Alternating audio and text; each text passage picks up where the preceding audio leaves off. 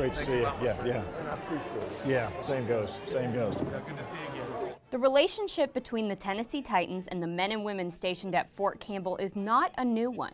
However, in the last few months, that relationship has grown in powerful ways. We've always had a close relationship with the 101st Airborne, and between them coming to our games and having the game day experience with them, and Mike and John doing programs with them, we became very close. You know, this is a pretty special bond we're trying to form with this group. What they do for our country, it's very important, and you know, we formed a relationship with them here over the last year, and just want to continue to grow.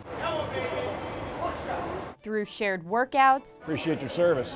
meet and greets, Hey, no pressure, this is shooting at you, keep going! and some extreme activities, the Titans have had the opportunity to get a taste of what it takes to be a soldier and how important a strong team-first mentality is to establishing a winning culture. We want a rematch! On the football field, that could mean the difference between a win and a loss.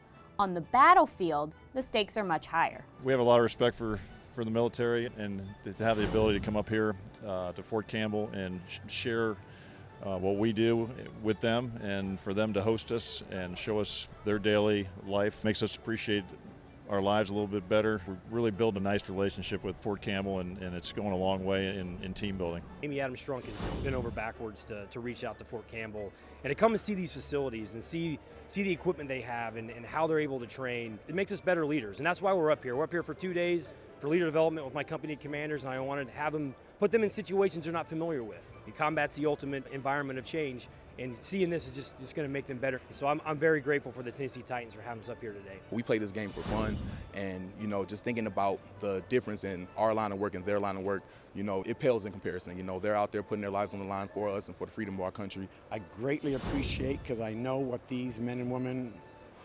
do on a daily basis that allows me to get to do what I do on a daily basis.